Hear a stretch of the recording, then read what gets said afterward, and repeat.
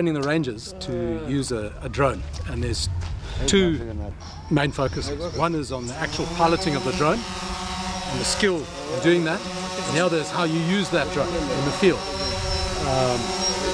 Contrary to popular belief, it's pretty useless for tracking someone. It's very useful for reconnaissance of an area. It's very useful for scouting ahead of the unit as it's moving. It's very useful for verifying, say for example, a carcass. It's good for scouting potential ambush positions, and so on. And the skill is something you can't learn other than by doing. You can teach someone the controls, you can teach up, down, left, right, forward, back, pivot, and so on.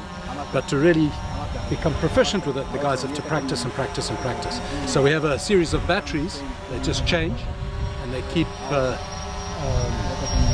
drone up in the air, taking turns to practice different maneuvers, different movements, and so on.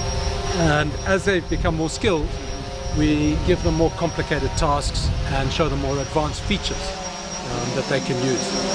But it's extremely useful, and you can imagine with dogs, detection dogs, drones, trackers, motorcycles, vehicles, aircraft, all of these things working in harmony, we're able to respond using other techniques we predict, and then we're able to pursue and interdict poachers using all of these tools. But this is one tool. It's a very useful tool, but in itself it's useless. It's the tactics, the techniques and the procedures that go with it, and using it in tandem with other skills that works.